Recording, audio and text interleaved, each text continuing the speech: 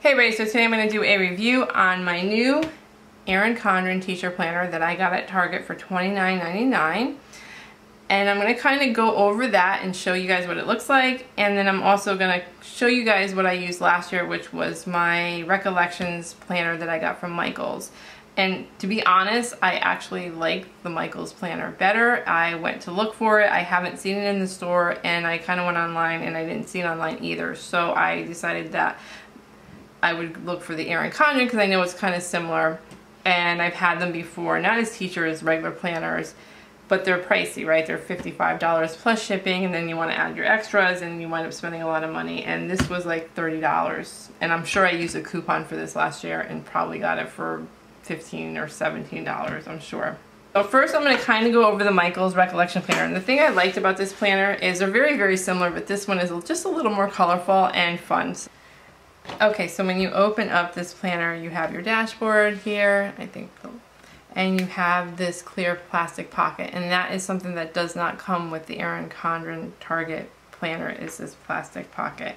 And then you have your information here, and you have a password tracker. I do not use that because I leave my planner on my desk, and my students sometimes will go at my desk, and I don't want the passwords, so their grades and everything else, where people can see them. So I don't not keep them in my planner because I keep my planner out. Substitute tips, and I think I started this a little later. I filled this out after I started for school, so some of the stuff isn't filled out. And it was a weird year last year, especially having like remote learning, and if I had a substitute, they were kind of just watching the kids in the room. They weren't connecting with the kids that were online and Zooming because they didn't have the Zoom access. Next we have the classroom volunteers and special events. This is something I don't generally use too much because I don't use classroom volunteers. I actually teach high school, and one of the things I find is that these books seem to be geared more towards elementary students, and I'll kind of go over why I feel that way as we go through the books, both books. Here you have birthdays. I do use that section. I try to write all my students' birthdays down so I know when they are, and that's why I have these sticky notes, because I want to kind of cover up their names. The next thing that they have, which I really liked, was they had all the student contacts. This is a blank page. I used all the other pages. There's actually several pages of these, but I just want to show you what they were. And I just like, again, I really love the colors of the book. These are kind of my favorite colors.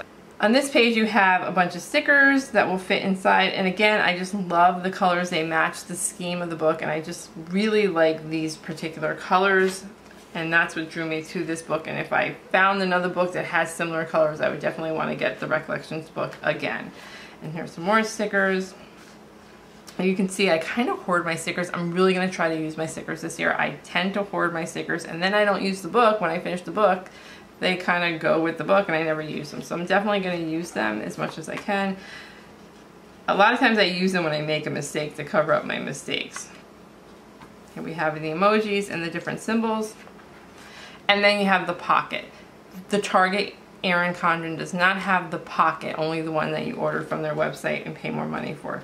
I like having the pocket. I stick a lot of stuff in here. I've emptied it out for the video. And then here we have, okay, an absent log. I don't use this because I just have a separate grade book that I use. They don't give you enough pages for high school teachers, because I have a lot of students and I have a lot of assignments and stuff. So I use a separate grade book, and I will do a video showing the grade book I use, which is a 3-line grade book where I can put the assignments and put if they're in class or absent or not. So I don't use this because it's just not enough to go through all my students for the whole year. Now we have a graphs and notes, seating charts.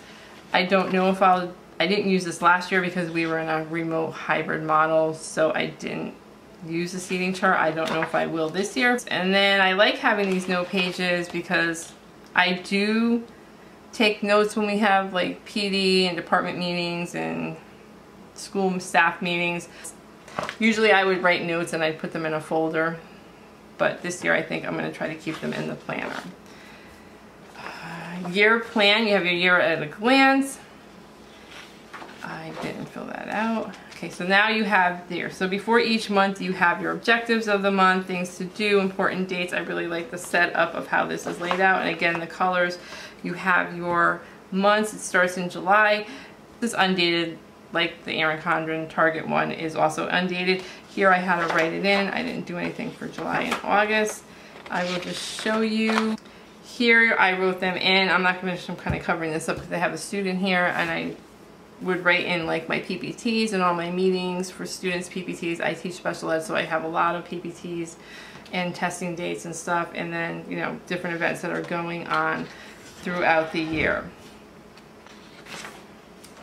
And you have the following. Every month is the same. So they're all the same, and you have to write the dates in. I'm not going to go through them because I did use them, and I have student names and stuff in here. I don't think I wrote in anything for, and they're color coded by the different colors each. Are they different color? Yeah, each month has a different color up here, and a color theme. So I didn't write anything in for June.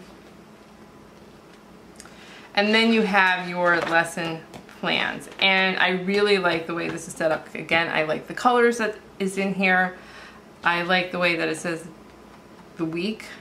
And then you have Monday, Tuesday, Wednesday, Thursday, Friday. The 5, I'll show you the difference. The Erin Condren is set up a little bit different in this aspect. It gives you 6 different subject periods. I usually teach 5 classes. So I had plenty of room for like my different classes, and then I would write, you know, what I did in each one. Called a student or a parent, I would leave the notes down here. If I worked one-on-one with a student, I would write that all in there too. But let's see, I did 38 weeks, and I still had a lot of pages left, if you can see. So this was like 38 weeks, and there was still plenty after 38 weeks. So there's plenty of room in here. And then let's see what we have here.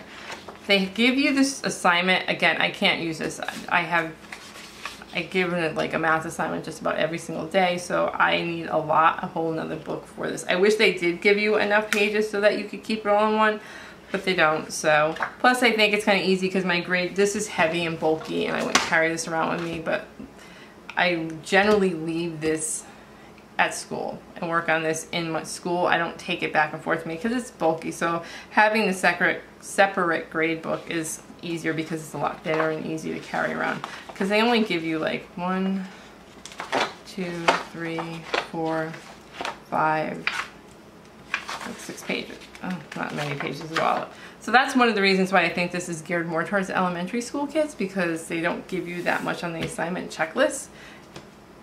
And if you only teach like one class and you have your students here, well, obviously this is going to be plenty for assignments and assessments, but it's not enough if you teach like middle school and high school. So this is the Michaels Planner. Again, if I could find this, I would probably, and they use the same pretty color scheme, I would get this again, but I can't find it. So if anybody does see these, let me know. Okay. So here we go with the Erin Condren. And again, it's pretty similar, I think, to the one you get online, and they're set up pretty similar. You have your page, here's your dashboard. I would probably put maybe my schedule here, the bell schedule. We're actually going to a new bell schedule this year with the times. You have your same thing, your resources, your websites, passwords. Again, I'm not going to put those in because I don't want people seeing my passwords. And your classroom volunteers, contact information, classroom events, and date information, which you can put in. This one has a communication log, so that's kind of nice. I like having that in there because I do contact parents, and we have to log it online. When you contact a parent with email or phone call, you would always log it online, but I could, as I'm doing them, I can do it here, and then I can always have a record here, and then for quick lookup, and then I can go in and put them online. This is the year at a glance, so this, if you bought this from Erin Condren, you would have the January, February kind of months here, but the way here it's set up, you can set it up yourself. So instead of having it start, and I believe the one, if you get it from her, I want to say I saw a video where it started with like January, where you would want to start it with July or August, whenever or September, whenever school starts for you. Here's your graphing paper again. So that's all kind of similar to the other planner. Here you have some lined paper. Now we go into the months. So you have kind of a line note page. Here's some dates to remember, so I could write in if there's like some sort of testing, SATs, PPTs. maybe some PPTs or different events that are going on, assemblies and stuff. You can write them down here. And then these are undated, but there's stickers for these, and I'll show you guys the stickers. And then here you have your month, and there's stickers that will go in here and for the dates. And now you have your like kind of lesson planning. I'm not as thrilled with this as the one in the Michaels planner. Again, I'll kind of show you. I like the setup of this better, how it had the subject and the period, and how it had the days of the week kind of all printed in here. What I was thinking of using is, if you guys saw my printmaker video, I'm definitely going to try to maybe make up some stickers on my Cricut, possibly that will fit here, that I have Monday, Tuesday, Wednesday. There's 7 spaces here, so for every day of the week. I almost preferred having the 5 days here. And then, so I'm not quite sure how I want to set this up. I liked having like my periods down here, so I don't know if I'm going to use this column because there are extra ones, and put like period 1, 2, 3, you know, my 5 classes that I teach in this line, and then start here. I'm not sure how I'm setting that up yet. But they are color coded for each of the tabs, so the pink tab will be pink inside, and so on. You have all your months. And it's kind of nice that it's undated, that you can start it off whatever month that you want to start it off with.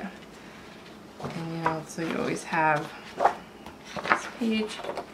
And then after the months, you always have a couple note pages, so you can either use them for meetings, and I'm going to try to put like my meeting notes and stuff, or any notes I'm going to keep in here instead of in folders in my desk. And again, we have the student checklist. I don't know what I would use this for. If I can find something to use, I will, but I'm not sure if I'll use these pages unless I do like their testing or something like that. There's 7 here. Again, if you teach elementary, that's more than enough. It's really not going to be enough for high school. Now we have our stickers, and I believe the stickers are the same whether you buy the book from them and pay $55 or you get the one at Target. These stickers are the same, and they have the gold foil, so they're pretty nice. And you get these pages, and then you have kind of the blank ones. I like these. Now these, I would imagine, fit. Let's see if those. So these look like they fit in here, but there's not enough for every day of the year. So maybe if I can make a template and measure these out, I can kind of make something on like the Cricut or something. And then you have these blank ones. So these are kind of neat, and I was trying to decide what I'm going to do with these, so maybe I can use these as the days of the week and put them up there, and I can use, again, my printmaker, or I can print on here and write math or the days of the week. I'm going to use these for something. I think these are great that they have these blank ones. And then here are your numbers that go in, and they're color coordinated. So if you look on the first month, it is, see, so they match the tabs, so you have the blue ones and so on, and that you can put the dates in here so you don't have to write those in. And then you have the months to put in here. You can put the months in here, and then you have, see, these fold over, and these go on the tabs. So you would put like July, these go on these tabs. So that's kind of cool that they give you those stickers. And that's it. And then you have your back. So it's missing the folder, the pocket folder, and the plastic thing. I think that's really the only difference. And then of course, if you bought it through them, it would be dated, and you could pay to have your, I don't know if you have to pay extra to have your name on it. So that is the difference between the two. And again, my preference would be the Michaels Recollections Planner, just because I like the colors in it, but they're pretty much similar.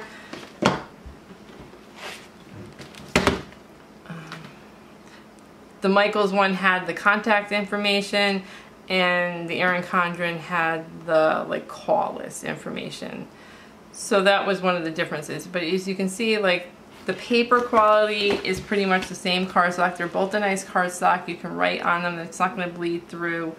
But one of the things I really liked about having the Erin Condren is I like being able to see the planner. Like when I went out and I found that they were selling this in Target, I went out and I was almost going to buy the one online. I saw they were similar, so I decided I was going to stick with this one instead of paying the extra $25 plus shipping, which would probably be $35.